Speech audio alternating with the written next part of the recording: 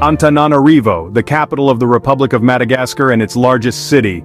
Located on a high plateau, it overlooks the Ikopa and Besiboka rivers. In the southern part of the city lies Lake Anosi, an artificially designed lake. With a population of 1.4 million in 2012, Antananarivo is home to the majority ethnic group, the Merina.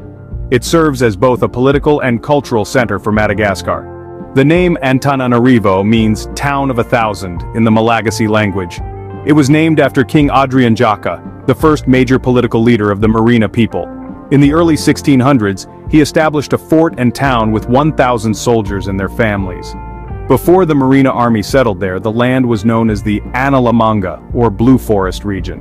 As the Merina kingdom grew, Antananarivo became an important military and agricultural center, thanks to its high plateau and surrounding wetlands. In the early 1700s, the Merina kingdom fractured into competing groups.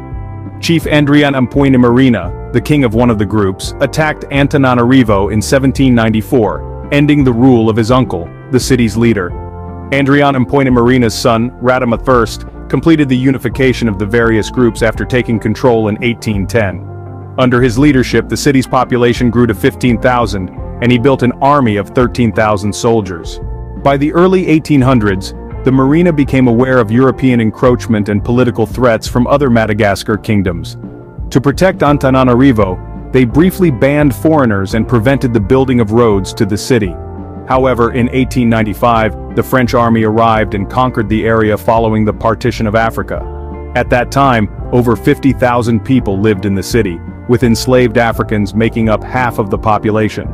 During colonialism, the French changed the city's name to Tananarive, and made it the political and economic center of Madagascar.